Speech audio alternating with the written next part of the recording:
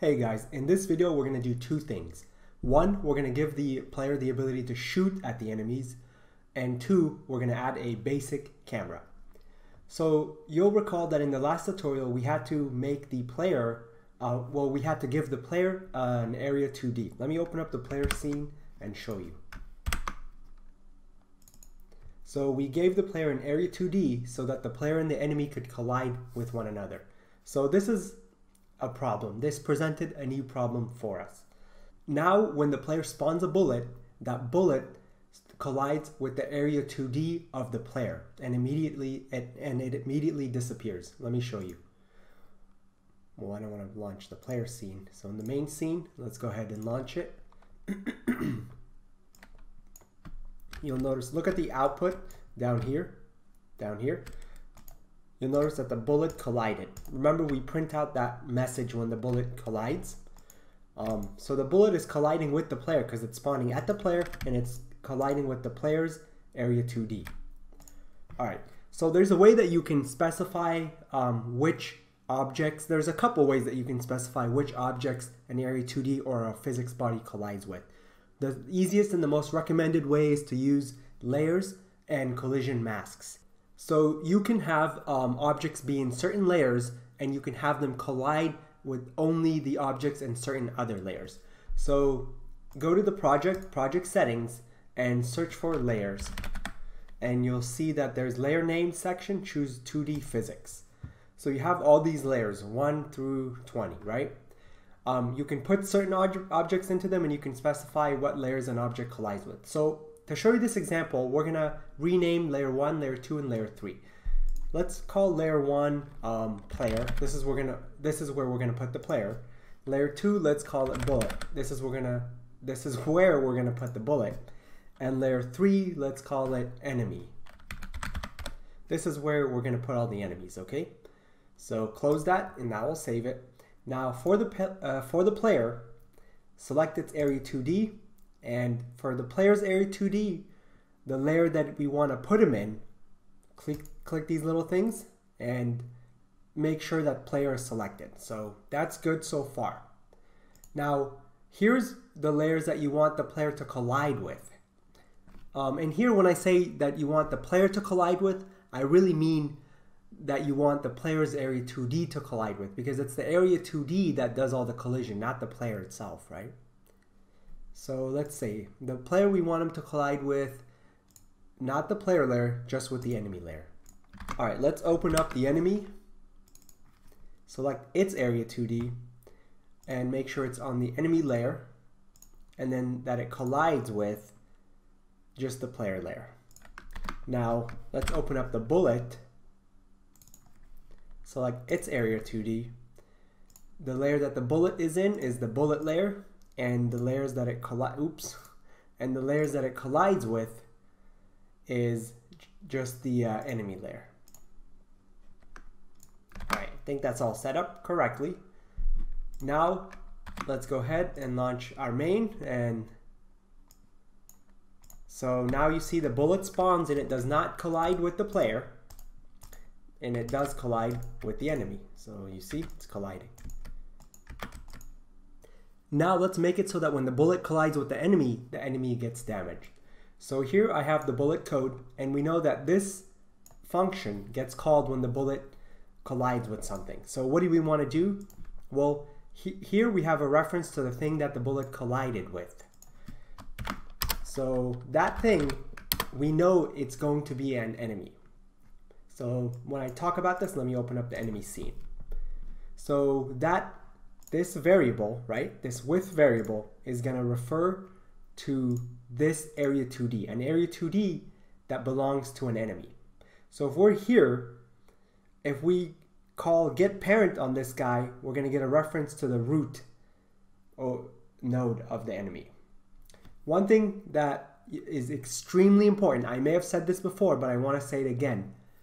The type of this node, right? Remember that what you're seeing here is the name. The name is node 2D. To see the type, move your mouse over it. The type is also node 2D. So in this case, they happen to be the same thing, but they don't have to. Now, the type of this node is also the type of the script that's attached. So said in another way, and again, this is extremely important, so please try to remember this. The type of a node is, whatever it says over here when you hover over it. But if that node has a script attached to it, the type of that node is also the type of that class that's in that script, okay? So remember that. So if I ask you, what's the type of this node right here? Well, it's a sprite. If I ask you, what's the type of this node? You could say it's a node 2D, but you could be even more specific. You could say that it's whatever type is defined in enemy.cs. What type is defined in enemy.cs? Well, it's a class called enemy. So you could tell me the type of this node is enemy. Anyways, let's pick up where we left off. So when the area 2D of the bullet collides with something, this function gets called, and this variable tells you the area 2D that it collided with. We know that the bullet is only gonna collide with enemies because that's how we set up our layers and masks. So we know we're gonna get a reference to this area 2D. To get a reference to the enemy, right, we're gonna get the parent. So if I do something like this, with.getParent, and we know the type of that guy is enemy, this is going to give us a reference to the enemy. We're just going to queue free. We're just going to delete it. So let's review. This function is executed when the bullet collides with something. We know that due to our layers and mask system, the bullet is only going to collide with enemies. And we know that the parent of the area 2D of an enemy is the enemy itself. So we get a reference to the enemy like this, and we free the enemy. And then we free the bullet itself. So let's see that in action. Go to your main scene and play it.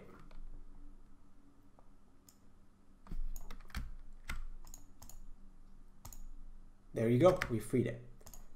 All right, so let's add a slight little complexity here. We're not going to immediately delete the enemy. Let's give the enemy some health. And then after a couple of shots, we're going to delete it. This is really easy. The plan is inside the enemy, we're going to keep a health object. Every time that the bullet hits him, we're going to subtract from the health. When it goes below 0, we're going to delete the enemy. So open up the enemy script. Let's give it a private health variable. Make it an integer. Let's initialize it to 5. Now let's create a public method called damage that when called will damage the enemy. So returns nothing. It takes an amount that you want to damage. What does it do? It subtracts that amount from the health. And then if the health then falls to below 0, it deletes the enemy. So nice simple method here. Now when the bullet collides with the enemy, we don't want to just free him, right? We want to instead call that damage method, and we want to damage him 1. So it should take about 5 or 6 shots to kill this enemy.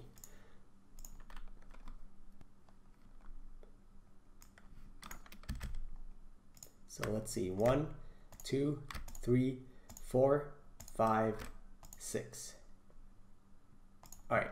So a little bonus thing I want to tell you before we move on to the camera is there's a concept of a main scene that starts when your game is launched. I don't think we have a main scene set up yet, but if you press this play button here or hit F5, it's going to say that you haven't selected a main scene. So you just click select, and then for our main scene, we're going to select this, aptly named main.tscn. So that's an easier way to launch. Okay, so same thing here. All right, now camera. We're going to cover a really basic way to add a camera, a somewhat flexible camera. So first, step number 1 is identify the node that you want to attach a camera to. So here, we're going to attach a camera to our player, right? So select it, then add a camera as a child. Camera 2D to be more specific. All right, now it's important that you select the camera and check current. So you can have multiple cameras in your scene tree, but only the current one is the one that's drawn onto the screen. So when you add a camera, don't forget to check current. I've made this mistake many times when I'm like, why isn't my camera working? And it always boils down to me not having this current checked. So don't forget to check this, okay? Otherwise it's not gonna do anything. Okay, that's it for the very basics. Let me show you and then we're gonna customize it. So now watch, when the player moves, the camera moves. So it's hard to see this right now because we don't have anything stationary. So let me add something stationary to our main scene. Let's just go ahead and drag an image. Let's drag this icon image. Alright, so I don't know if I showed you this before, but when you just drag an image onto your scene like this, it creates a sprite node and it adds that sprite node into your scene. So let's see, we got the player here. Let me zoom in a little bit, I'm too far zoomed out. We got the player, we have the camera, we have the icon, and we have the enemy. So for the icon, we want it to be out here. We don't want it to be a child of the camera. So just drag it on here. There we go. Okay. So the icon, we're going to put him somewhere here. And now we can see that the camera is actually moving relative to the stationary object. So you see, the camera is following our player. All right. So now let's look at a couple of ways that we can simply customize this camera. So first of all, this brown box that you see, that's the area that the camera will be visualizing. Select the camera, and first we're going to talk about the zoom.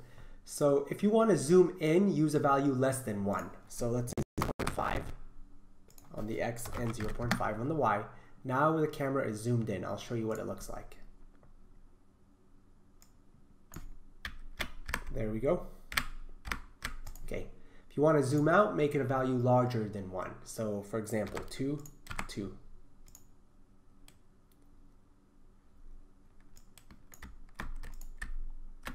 So there we go, we're super zoomed out. So you notice that the camera immediately follows the player. Now, what you can do, one of the cool things that you can do, well, let's reset this zoom.